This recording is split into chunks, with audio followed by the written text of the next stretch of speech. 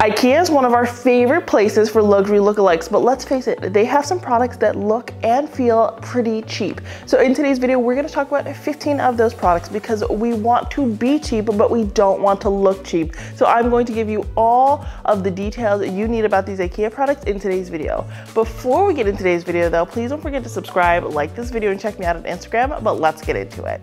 Now, IKEA is normally one of our favorite places for mirrors because they make really high quality mirrors and they are super affordable. But they just dropped this gold mirror. I think it is an attempt to kind of look like the Primrose mirror from Anthropologie, the Restoration Hardware mirrors, the Our House mirrors, but this mirror is $129 and it is lacking for me. Now, the price tag is great and it's a fairly decent size, but when you touch this mirror, it feels very flimsy. And I never want to be in a situation where I feel like my mirror is going to break. First of all, a broken mirror is bad luck and we don't need any of that negativity in our lives. And also, to break a mirror that's $129, that's still a pretty penny that you are wasting. I have gotten a mirror that looks identical but honestly better from HomeGoods for the exact same price, and the quality, it's really different. So I would definitely skip out on this mirror. Now, not only does it feel cheap, but it also looks cheap. Online, I think the mirror looks okay, but when you see it in person, it's kind of a grayish gold, but also somehow very yellow. It does not look like it's actual gold. Of course, it's not actual gold. This is IKEA. I'm not expecting them to treat me like royalty, but I wanted them to achieve the look for less, and I just don't think they hit the mark with that. Now, I'm not saying don't buy mirrors from IKEA. You guys know I love IKEA's mirrors. Stick to the Nissedal mirror when we are shopping at IKEA, and the Hovet mirror. And when we feel like we need something a little bit fancier, maybe we'll go to HomeGoods or Kirkland's, or we'll splurge on one from a designer store, because this mirror just is not it.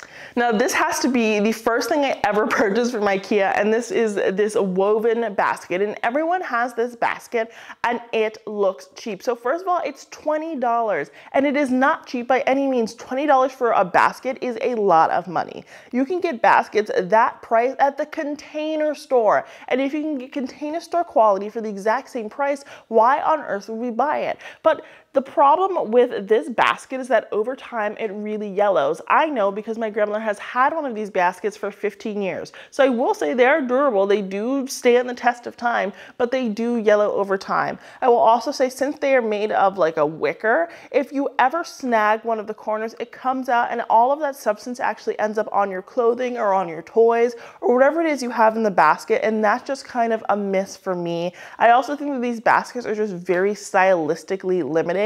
And because they are so rigid, they don't have any give, so you can't overfill them. And you're normally putting these baskets in some type of cubby container, and sometimes there is some wiggle room, and we want to be able to fit all the things we need to fit into this cubby organizer. So I would prefer a basket that gives a little bit of give. So instead of this basket, I would love to use this basket instead. It is also from IKEA. It's the exact same size, but the coloring of it is so much more sophisticated. Instead of the yellow in your face kind of farmhousey look that you're getting with that other basket, this one is a little bit more muted. It would work in the modern organic, the transitional, the cottage core, and an array of different design styles, unlike that other one. The only downfall of this basket is that it does have an opening in there, so if you're shoving a lot of junk in there, it will be partially visible, but I think this one looks so much more sophisticated. I have not had that snagging issue, and the color really maintains itself, so buy this, not that.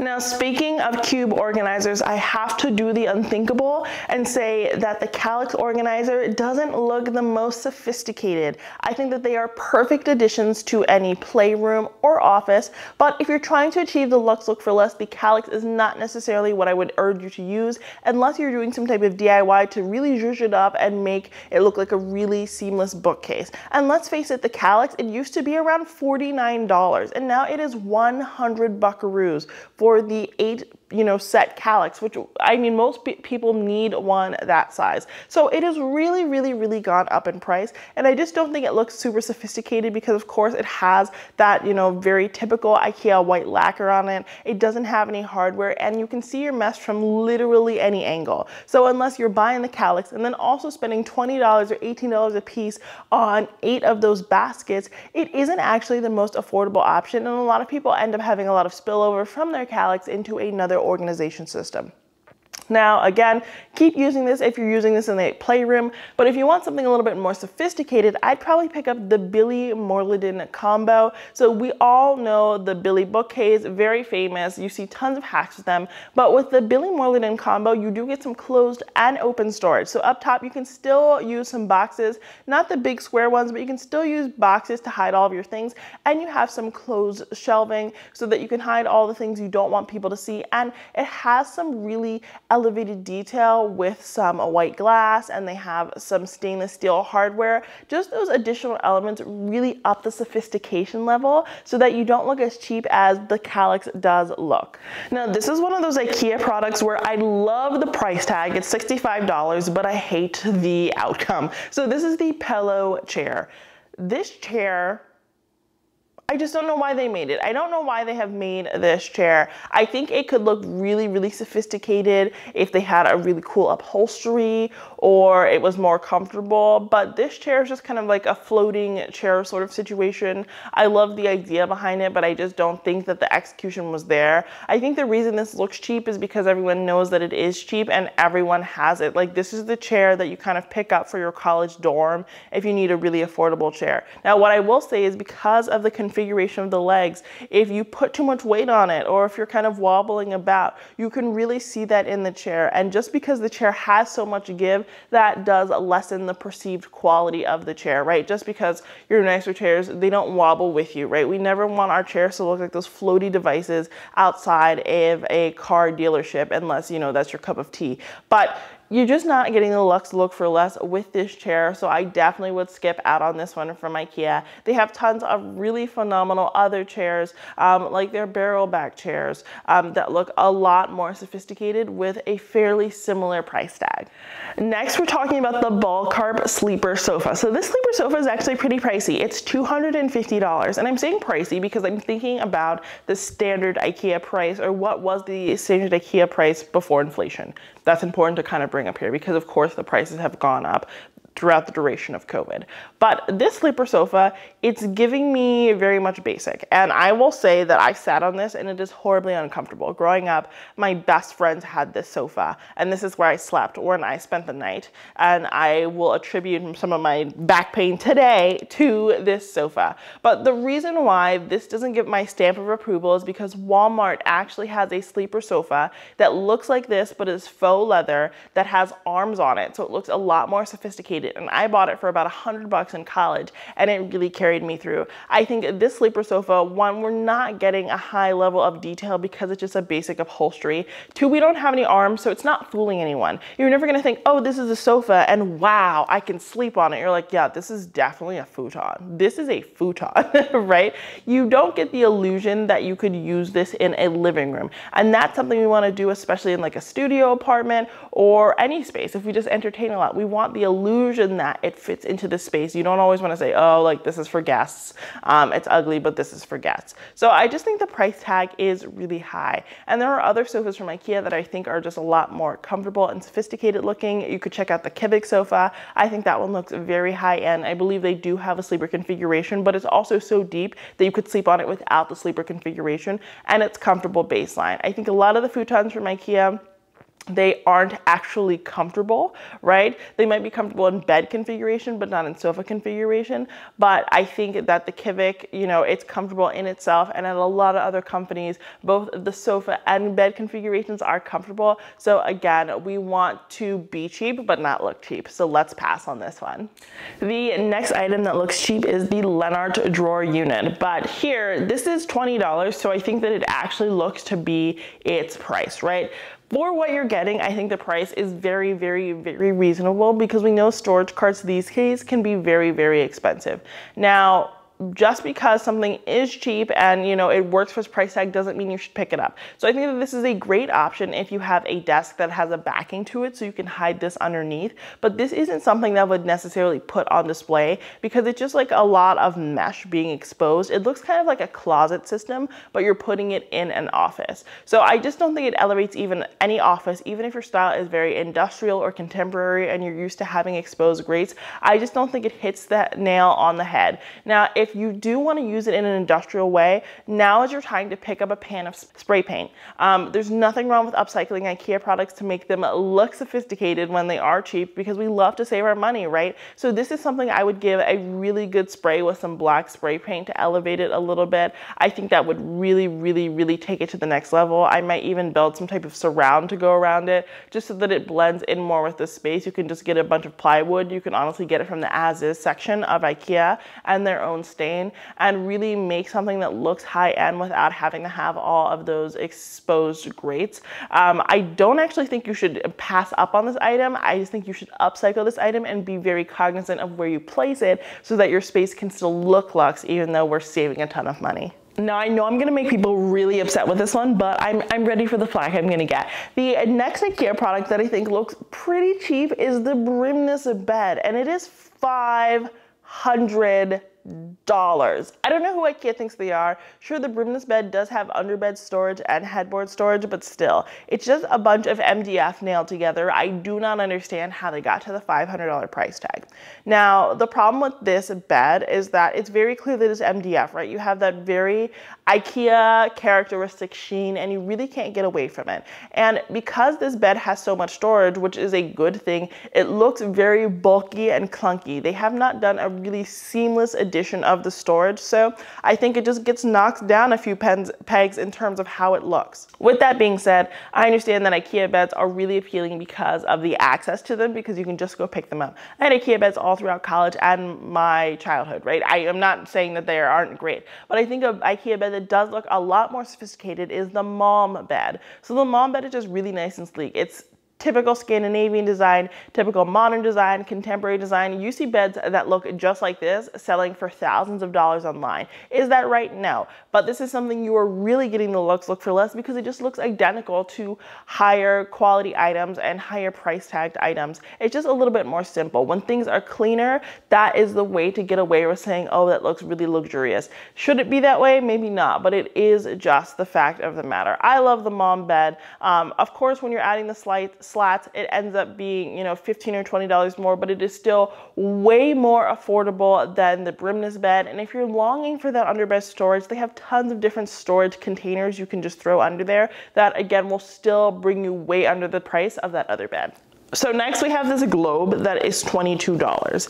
And I see what they were trying to do here. They're like, we're gonna black it out, it's gonna look really luxe and cool. But I'm like, I don't know where I am on the globe now. Am I in North America or am I in Europe? Where am I? I don't appreciate that. So this does not look luxurious because it doesn't actually accomplish any goals. It is a piece of very, very impractical home decor. And I think nowadays with the things that we're seeing trending, function and aesthetics go hand in hand. So if something just looks good but it doesn't have any function, why do we have it?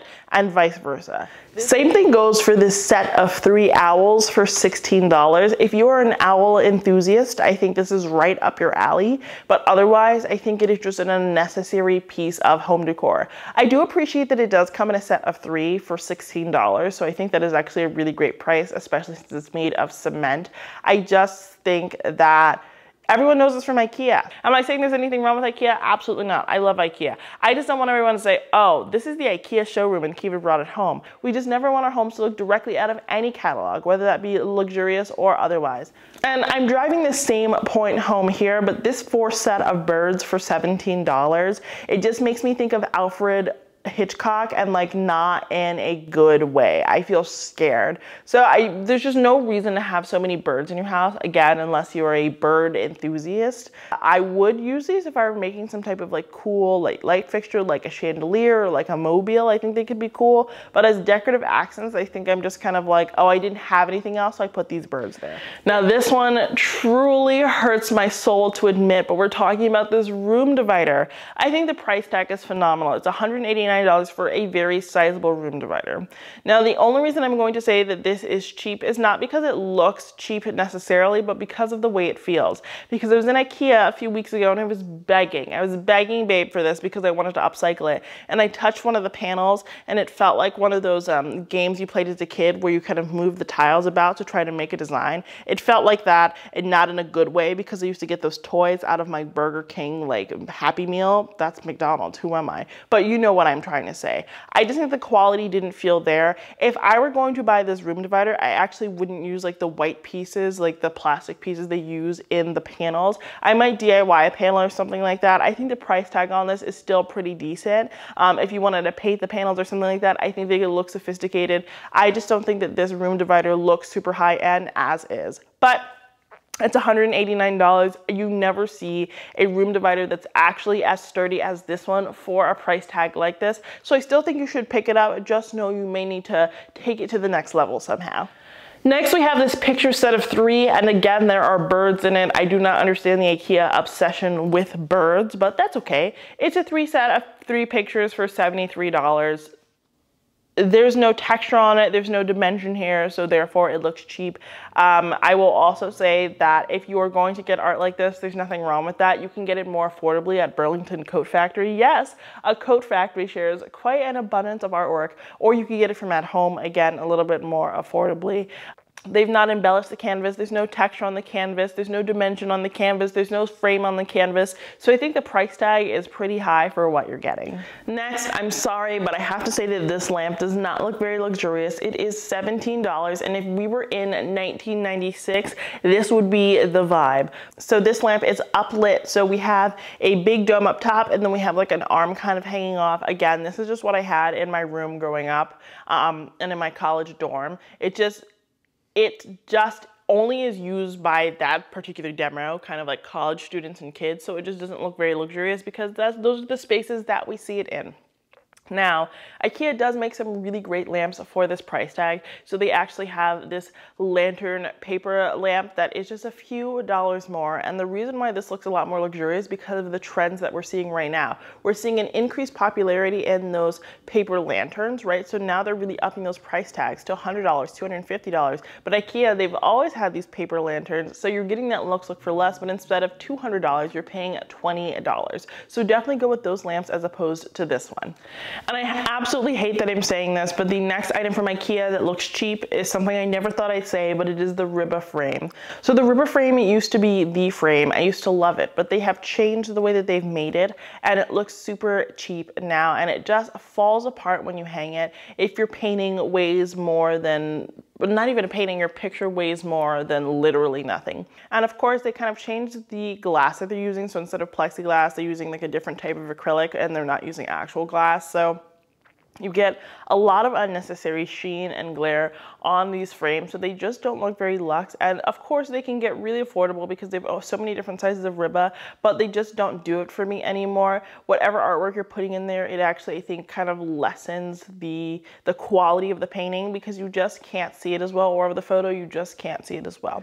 Okay, you guys, that's it for today's video. Those were 15 IKEA products that look cheap. I know IKEA is cheap, but some of these items were actually very pricey in my opinion. So I kind of told you what you should skip out on IKEA, and I have tons of videos telling you how you can achieve the luxe look for less from IKEA. So I'll link all of those up here, and I'll link the playlist down in the description box. What do you think? What IKEA products that are super popular are cheap looking? Let me know down in the comments. I want to hear your thoughts. If you liked today's video, please don't forget to subscribe, like this video, and check me out on Instagram. And until next time, have a beautiful day.